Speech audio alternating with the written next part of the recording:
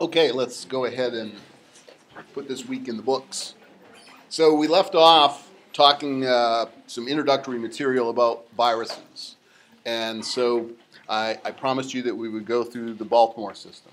And before we go through the Baltimore system, let me just say this very plainly. You do not need to memorize the Baltimore system. I actually have a video, but I can't, it's too damn long. I have a video of David Baltimore, the guy who designed this, giving a seminar, and in the middle of it, he gets confused and actually says, I can never remember this system. So if the guy who invented it can't remember the Baltimore system, I don't think it's fair to expect you to.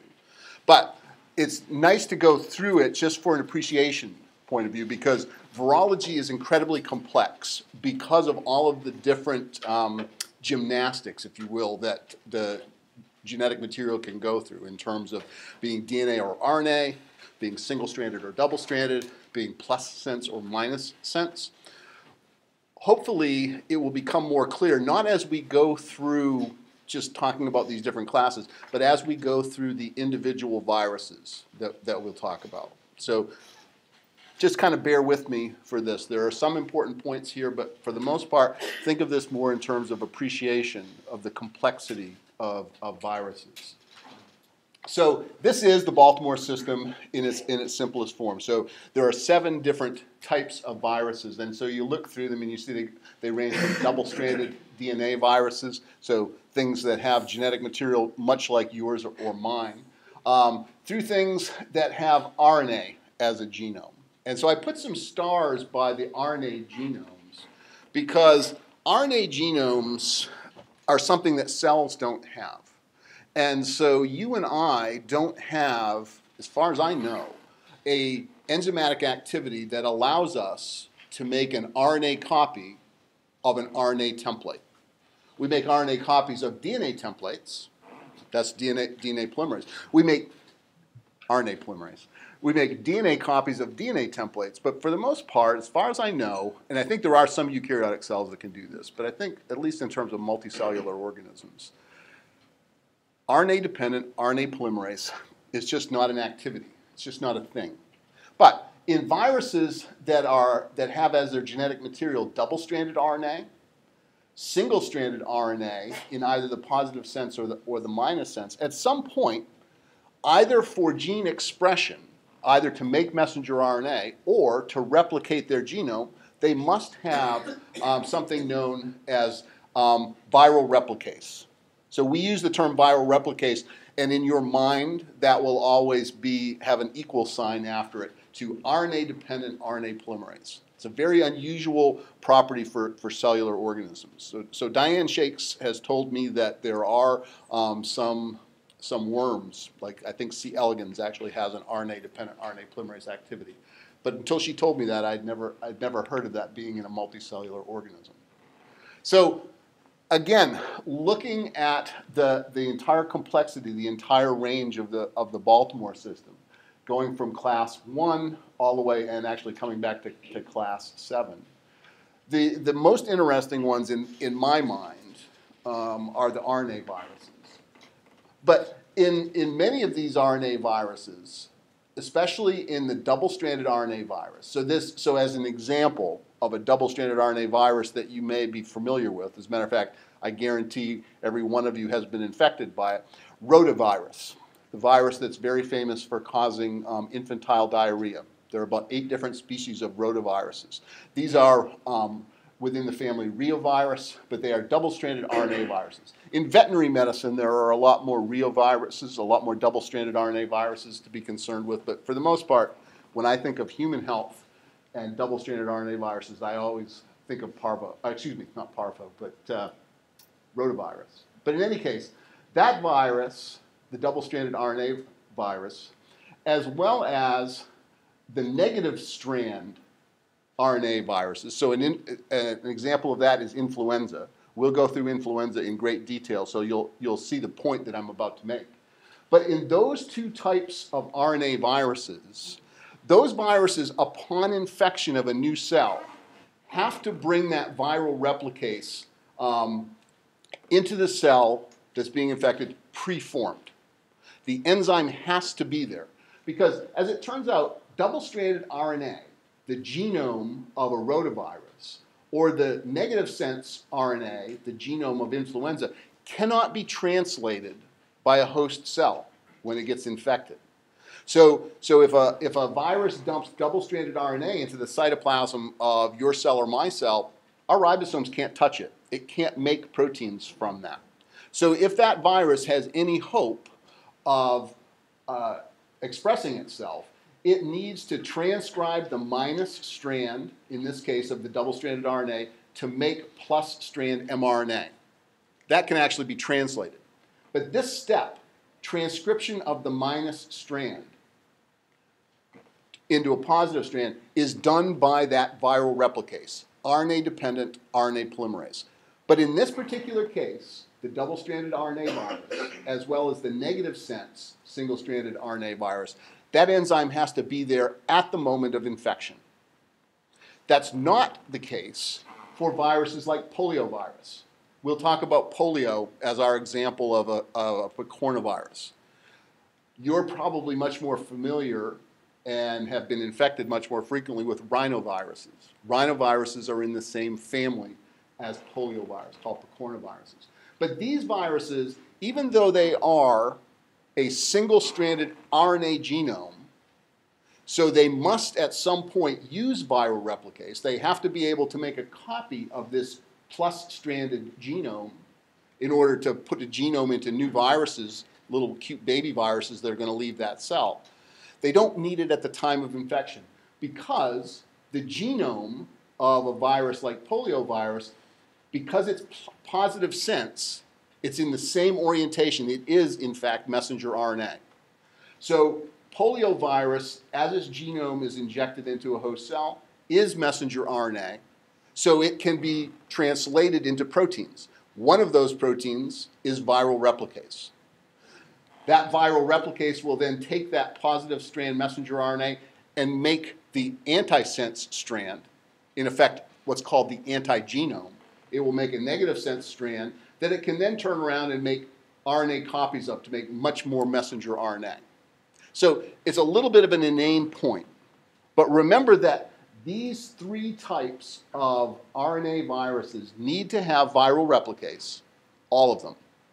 Two of them need to have that viral replicase preformed at the moment of infection. There's another RNA virus that you're all familiar with.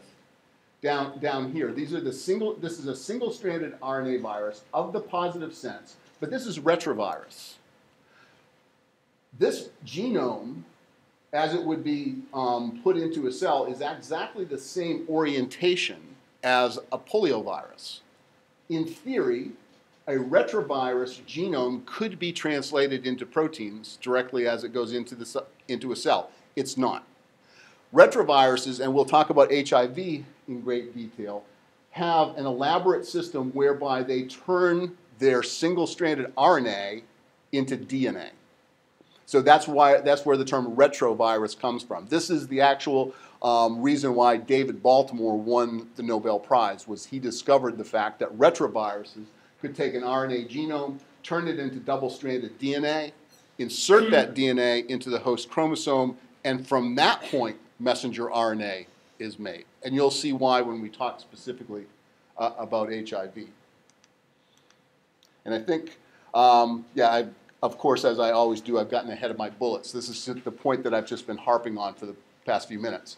In two of these classes, the class 3 and class 5, and again, remember, I will never put down on an exam question saying, how does a Baltimore type 3 replicate?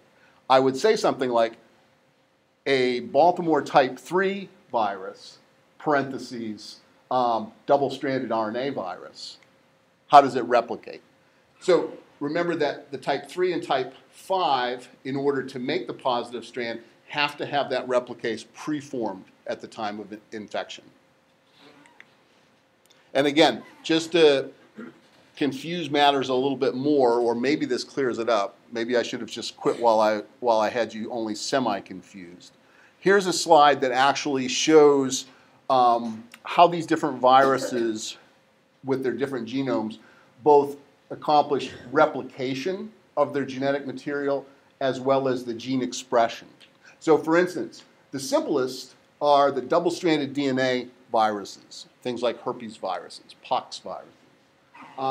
These viruses replicate their DNA the same way that you and I replicate our DNA. So when you learn to DNA replication, you know all you need to know about this type of virus replication.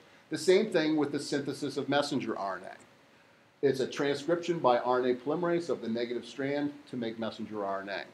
But you see, as these other viruses that have these very unusual makeups to their genomes, they have to do different things, like the Baltimore class 2.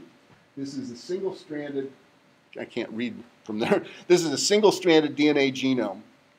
That genome has to be, if it's positive sense, has to be transcribed into a negative sense strand that can then be retranscribed to make the original genome.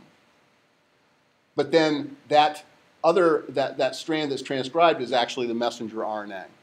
So as you look through these things, the arrows within the box indicate how it is that the viral genome is replicated.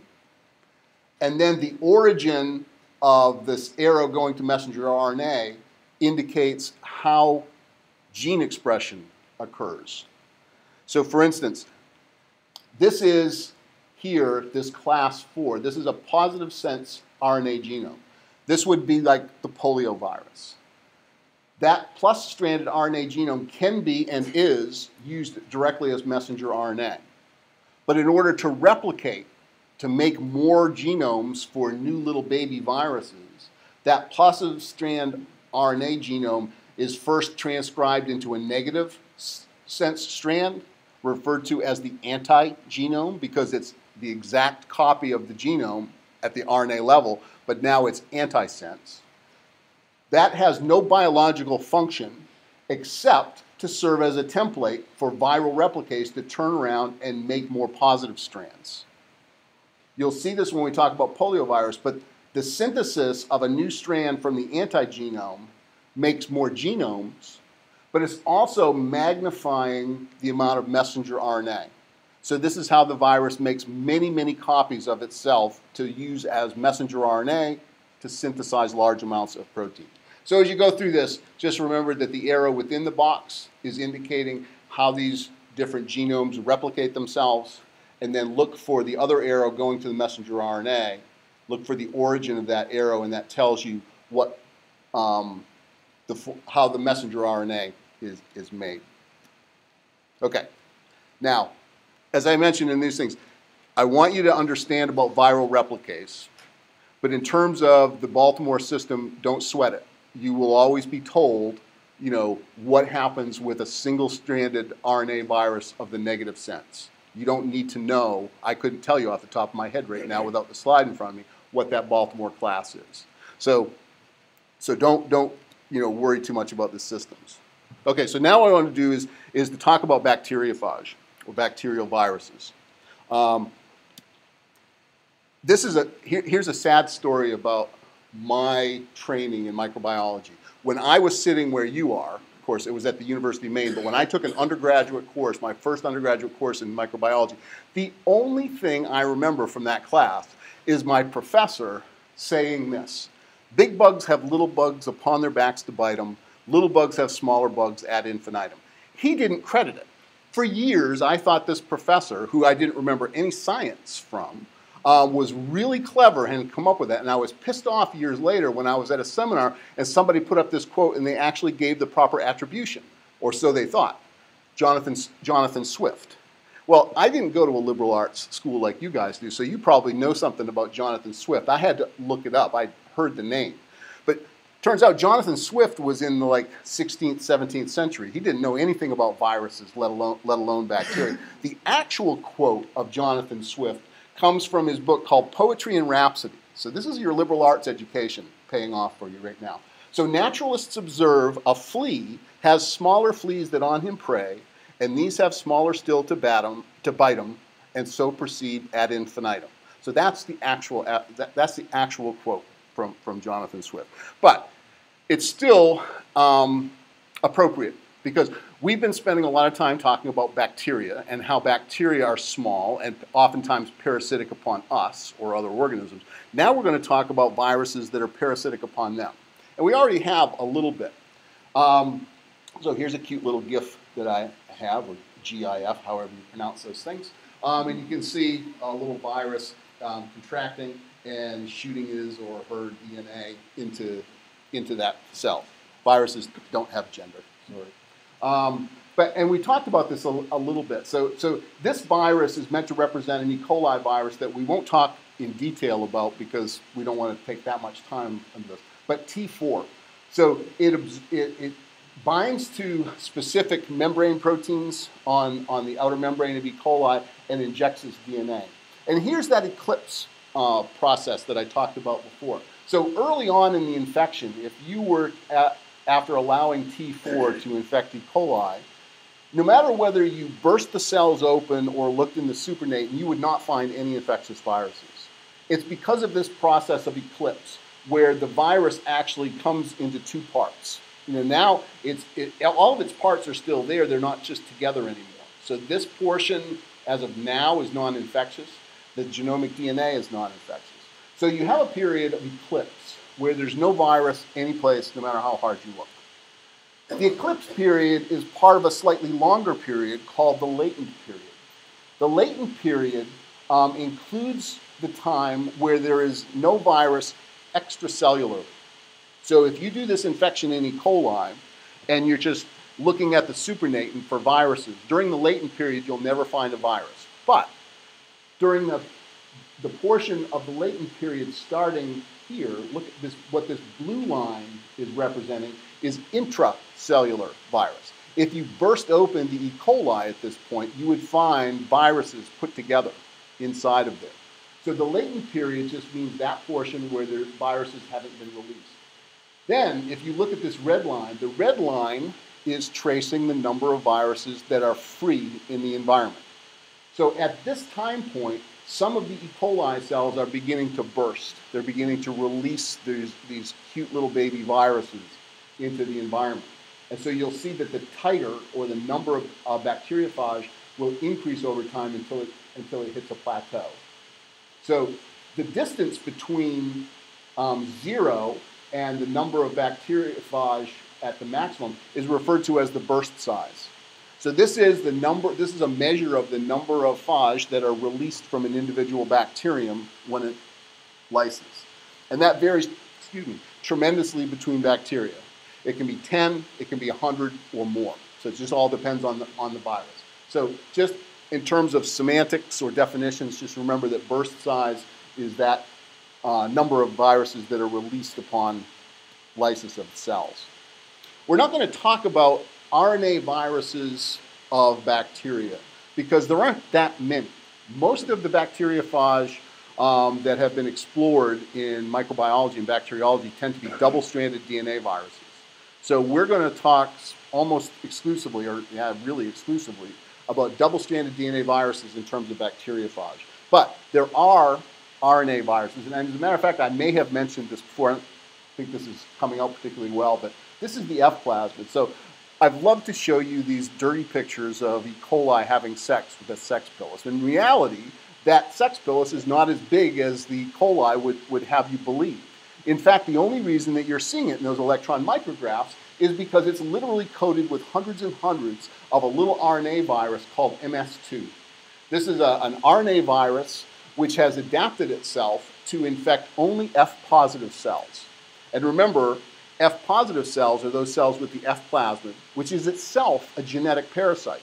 In my estimation, a highly evolved virus. So now here's a virus that has evolved such that it can only infect cells that are already parasitized by this F plasmid, because it will bind to the F plasmid and inject its RNA genome into this conjugal tube, so that the cells, both the recipient and the donor, are now going to be lysed by this very small RNA bacteriophage. This has one of the smallest known genomes of viruses. But we won't talk anymore about that. It's just kind of an interesting aside. Now, in terms of these double-stranded DNA bacteriophage, about which we know the most, T4 and T7, T standing for type, viruses, and the numbers just reflecting the order in which, actually, it used to reflect the order in which they were discovered, but there was a realignment, such that now the T-even bacteriophage, so T2, T4, T6, are all similar. And the odd viruses, T1, 3, 5, and 7, are similar. So they used to be in order, but they've been changed. But these are probably two of the best studied E. coli phage. And actually, they're very much used in biotechnology as well, or at least portions of them. So the T4 bacteriophage has this very classic lunar lander. You guys weren't alive for the Apollo missions, but I was a kid, and I was very excited about this. But this is very much what looked like what landed on the moon.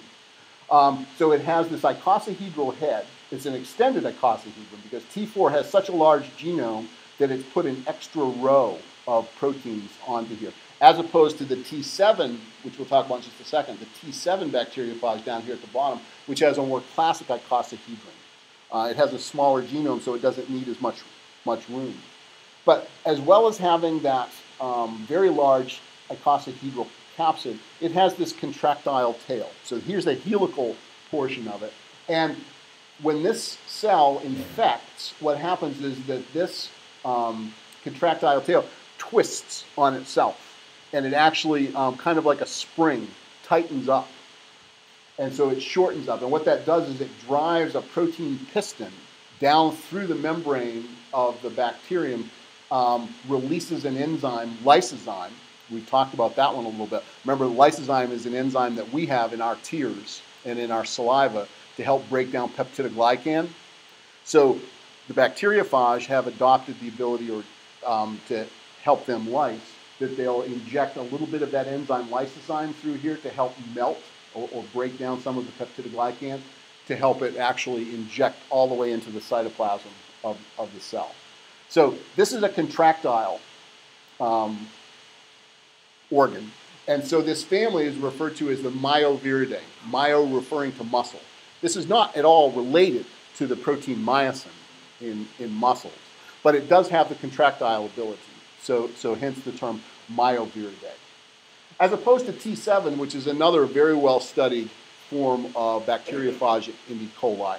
It's also a double-stranded DNA genome, but it's of a different family called Podoviridae.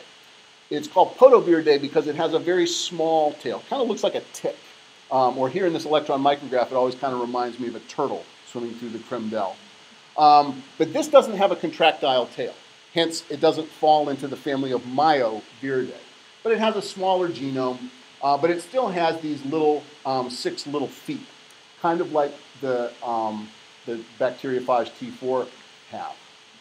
When these viruses bind to E. coli, for instance, so T4 and T7 are both referred to as coliphage, meaning that they will infect E. coli. Even though there's some promiscuity, T7 will infect some related bacteria as well. The attachment of the bacteria is via those tail fibers. And in T4, there are 6 of them. And the receptor that they use in E. coli is a protein that you're also very, very familiar with already. It's OMP-C. OMP-C, meaning the outer membrane protein that's associated in the colon, or that's most highly expressed in the colon, is actually what these little feet bind to. And as one leg or one foot binds to one OMP-C, it's not enough to induce infection, because that could happen by random chance. It might find a protein on a bacterium that's unrelated to E. coli that has maybe enough similarity to bind. Instead, what the virus has done is evolved the ability to now cooperatively bind. So when one foot or one leg binds to one OMP-C, that increases the frequency that the second one will bind to another OMP-C if it's truly an E. coli. After all 6 of these feet have found the receptor, in this case the outer membrane protein C, that will induce that helical portion of the virus to contract upon itself to initiate infection. So binding of these tail fibers is ultimately is what's going to drive that infection. So when all of the 6 tail fibers are bound, that's going to transmit the information that's going to cause that helical plate to contract to inject the double-stranded DNA into the cell. So here's just some electron micrographs of E. coli cells that have been infected. So this is actually not an experimental. This was actually taken from intestinal contents of, I believe, a mouse. But you can see various E. coli in here. Here's one that's dividing. Here's an E. coli at about a mature size. But you can see these little viruses attached to them. So it gives you a good appreciation for how small these entities are and how many of them can bind to E. coli. Turns out our intestinal tracts are just absolutely chock-a-block filled with viruses. So there are bacteriophage in there chewing up bacteria at a pretty high rate. But in this particular scanning electron micrograph, there are no lytic cells yet. Here, in this one, you can see a dead cell. So the E. coli cell has been just eviscerated. Remember the movie Alien where the monster comes out of the chest of somebody? It's kind of like that. At some point in the infectious process, the bacteria are lysed. So they're chewed up by enzymes produced by the bacteriophage, and they just, by osmotic pressure, will burst like this and release lots of viruses into the environment. So here's a newly eviscerated E. coli cell. And here's an unerupted E. coli cell next to it for reference. Now, before we go and talk about specific bacteriophage, I want people to understand that bacteria have actually evolved some pretty elaborate defense mechanisms. So they're not just defenseless little creatures. And some of these defense mechanisms you know something about, but maybe you don't know why bacteria have them. So many of you who have worked in laboratories, or even if you haven't done research yourselves, have perhaps done this in a biology lab. You've done restriction endonuclease digestions of DNA. So everyone's probably at least familiar with doing an EcoR1 digestion or BAMH1 digestion of DNA. Well, one of the things I want you to come away with in this class is an appreciation when you see the term EcoR1 or BAMH1 or HinD3. These letters actually mean something. They actually reflect the origin of the bacteria. So for instance, EcoR1 comes from E. coli, strain R, and it was the first enzyme produced. BAMH1 comes from Bacillus amyloliquefaciens, strain H, and that was the first enzyme isolated. But if you look at the DNA that's cleaved by these endonucleases, and remember, this is not a nicking process. This is an actual double-stranded cleavage. They cleave both strands. So, for instance, look here at BAMH1. Here's the recognition site on the top strand, GGATCC. That sequence is a palindrome. Now, not all restriction endonucleases recognize palindromes or cut at palindromes, but most of the ones that you're going to ever run across or use in a laboratory cut these kind of palindromes. And bacteria have a whole different series of classifications of restriction endonucleases that we're not going to get into. We're talking about just what are called type 2 restriction systems. And these typically recognize palindromes. So you can recognize this as a palindrome because this GGATCC itself is not a palindrome like you and I think of, like the word radar, spelled the same forward and backwards. Here you have to look at the other strand.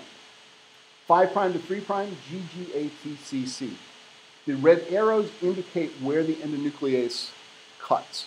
And it makes sense that these enzymes recognize palindromes and cut at the same site. Because what can happen is that the same molecule of the enzyme BAMH1 can bind to one strand at this GGATCC site. Another molecule of the same enzyme can bind to the other side to the same sequence. And now when it cuts between these two Gs and between these two Gs, that's a double strand break. So that DNA will actually come apart because the only thing holding it together are the relatively weak hydrogen bonds between this GATC. in this overhanging area. This is the defense, this is one of the major defense mechanisms that bacteria have. These are called restriction endonucleases because they were first discovered by their ability to restrict the ability of certain viruses to infect bacteria. People realized that you could take certain bacteriophage in the laboratory and infect one strain of E. coli but not another strain of E. coli. So in one strain that you couldn't infect it, that infection was said to be restricted. People didn't know at the time what was mediating that restriction. They found out later that the reason why one strain couldn't be lysed by that virus is because when that virus injected its double-stranded DNA, if it had a BAMH1 site, well, no, let's go to EchoR1 because now we're talking about E. coli. If that bacteriophage injecting its DNA has this GAATTC sequence, it could be cut by an enzyme found in E. coli strains called EchoR1. Cuts this palindromic sequence here and here. So it's a defense mechanism largely against viruses. It's not so effective against plasmids, at least not initially, because remember that plasmids come in typically, and so does transforming DNA, as single-stranded DNA. Plasmids perhaps get restricted once they're turned into double-stranded DNA. The other important thing to remember about this is, this sequence in E. coli, that's recognized by EchoR1, is found quite frequently within the genome of E. coli. So why is it that the bacterium doesn't degrade its own genetic material? It does this in kind of the same way that you and I don't make immune responses against our own molecules. The bacteria have evolved a way to recognize their own DNA as self and not to digest it. So for virtually every one of these type 2 restriction endonucleases, there is a partner gene that goes along with them. For every one of these endonucleases, there is a cognate DNA methylase. We talked a little bit about DNA methylase, different class, but still does the same thing, the DAM methylase, that methylates the GATC site to mark DNA. But there will be an EchoR1 an EchoR1 restriction enzyme, but there's also an EchoR1 methylase, which is going to, when the DNA is replicated in the E. coli genome, is going to put a methyl group on this adenine and on this adenine. That methyl group prevents EchoR1 from digesting that DNA. That's self-DNA, so at least it's not cutting itself up. But if a foreign piece of DNA gains access to that cell, unless it's methylated at this A and this A, it's going to be restricted. It's going to be digested by the enzyme. So it's a way for the bacteria have evolved to recognize foreign DNA, and they're doing this by means of palindromes. And so I love palindromes. And so I don't know how I existed without Google, but so here are some of my favorite palindromes. A man, a plan, a canal, Panama. I wish I was clever enough to come up with these things. I prefer pie. That one's pretty simple. No one in the class named Natasha this year. That would have been great. Satan sees Natasha. Spelled the same forward and backwards. Just a couple more. Damn it, I'm mad. And here's my favorite. This is actually the title of a book. There is somebody who's more fascinated with palindromes than me. He actually wrote a book, and this is the title of the book. Go hang a salami, I'm a lasagna hog. How does somebody come up with this stuff? I don't know. But, okay, enough of that.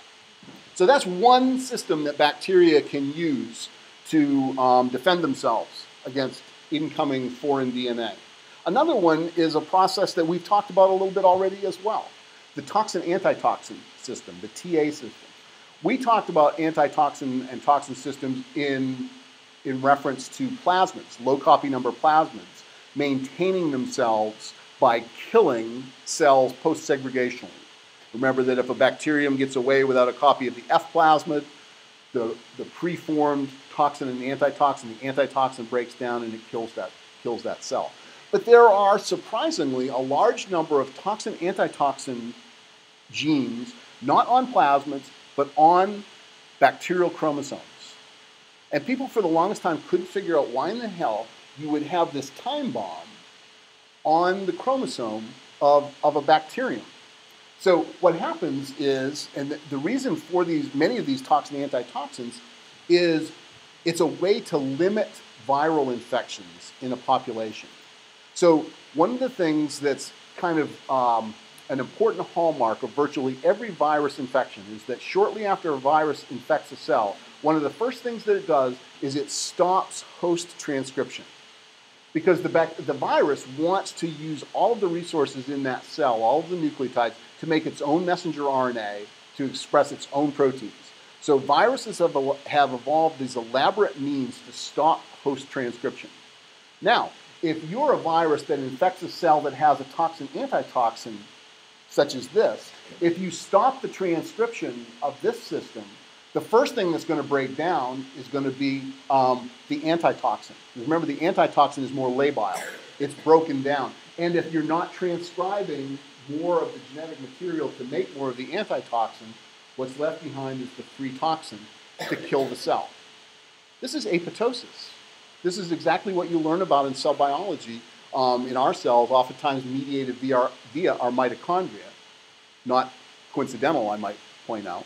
But, this is the ability of this bacterium infected by a virus to kill itself, to go through programmed cell death, rather than produce a large number of viruses that could now be released into the environment to kill its kin, to kill other cells in that that are genetically identical to it. So here's a real example of how this works. In E. coli, there is a toxin-antitoxin pair of genes known as LSOA and LSOB. One is a toxin, one is the antitoxin. LSOB is the antitoxin. So what happens if a virus infects the cell and stops the transcription of LSOA and LSOB is that the antitoxin should break down more rapidly than the toxin, and the cell would be killed by this toxic molecule LSOA before the virus replicates. Very clever system. Viruses are equally clever. So this bacteriophage that we were talking about, the coli phage just a few minutes ago, the T4 phage, had a gene that nobody could figure out what in the world it did for the longest time. I don't know why they called it DMD, but there's a gene in the T4 genome that, when it's expressed, produces a protein called DMD, which is the virus equivalent of the antitoxin. So the bacterium, its transcription has been stopped by the T4 infection. So there's no more transcript of LSOA, LSOB. LSOB protein breaks down. That should release that toxin to kill the cell. But the virus has evolved a way around that. It's evolved a different protein that can now bind to LSOA and serve as a surrogate for the antitoxin. It keeps that protein from exerting its toxic effect, and it allows the phage to replicate.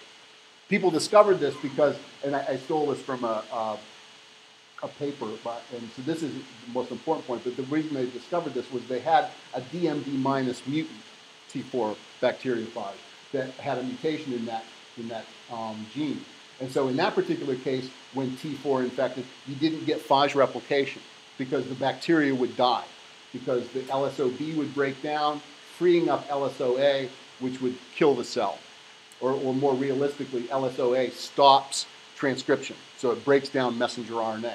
So you wouldn't get messenger RNA from the phage. So that's another system that bacteria have to defend themselves against virus. And the third, and I think, I'm going to say this is the most important of bacterial defense mechanisms. It's most important in reality because it's something that you need to understand. So the CRISPR system is something that is now, if you're not aware of it, you certainly should be or will be before long, because this is a major biotechnological revolution. It's allowing people to do genetic modification of human cells, of eukaryotic cells, that were never possible before. Even just a few years ago, we used to do things like RNAi, RNA interference. That was short-lived. We could turn down, I say we, I never do these experiments, people could turn down gene expression in eukaryotic cells by adding antisense RNA.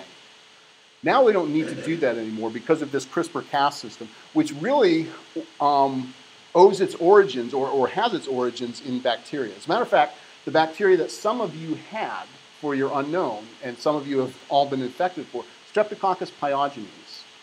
That's the bacterium that has the CRISPR system that now people are using in terms of biotechnology to modify genetic material in human cells in the laboratory. And there's a great ethical debate on whether this CRISPR-Cas system should be used to modify embryonic cells. So like in vitro fertilization. We theoretically could change the genetic material of a fetus at the 1 or 2 cell stage so that you could perhaps repair genetic mutations to allow parents who would otherwise not have children because of some genetic mutation to now have healthy children. So there's a tremendous ethical debate going on, all based on something that springs from something that we really didn't know anything about until about 2007. So this is a relatively recent process. People had realized for a long time that when you looked at the genome sequences of some bacteria and archaea, but not all, you would find these weird little repeat sequences. They were referred to as clustered, regularly interspersed palindromic repeats, or CRISPRs. That's what that's what CRISPR stands for. But people didn't know what this was. It turns out that the spacers in here, in between these repeats, are small regions of DNA from viruses that have been defeated by this bacterium. Think of this as a scrapbook that the bacteria keeps to remind itself of the viruses that over the millennia it has defeated. Normally what happens when a virus infects a bacterium is that what's shown here on the top. You get viral replication and you get lots of viruses produced and the cell is lysed. But at some frequency, either perhaps because the restriction system worked very well, or the toxin-antitoxin system may have stopped transcription, or maybe the virus was defective. But at some frequency, you get an abortive infection so that the cell actually survives that virus infection. So that cell, having survived the infection, wipes its brow, gives a big sigh, and then what it does is it scrapbooks. It takes a portion of the DNA from that virus that it just beat and chops it up and puts it into this CRISPR system. It's not really just as a reminder. It's going to actually allow this virus to have a type of adaptive immunity. So you and I, if we were infected by mumps or measles as a child, we are immune to that virus. So we do this by an adaptive immune system that you should take immunology and learn a lot about. Patty Swallow's class is wonderful for that. Bacteria actually have an adaptive immune system as well. They just do it completely different. There are no T cells, B cells, antibodies. Bacteria can't do that.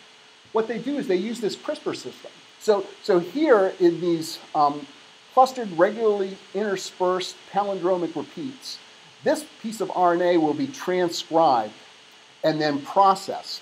So here's a transcription of that CRISPR region. It's now going to be chopped up, and it's going to become associated with proteins that are encoded by genes that are just upstream, these Cas genes or CRISPR-associated genes, the Cas genes. Some of these Cas proteins are going to associate with small sections, these small CRISPR RNAs, sometimes called small RNA or cRNA for CRISPR RNA. These RNA molecules now have have sequence specificity.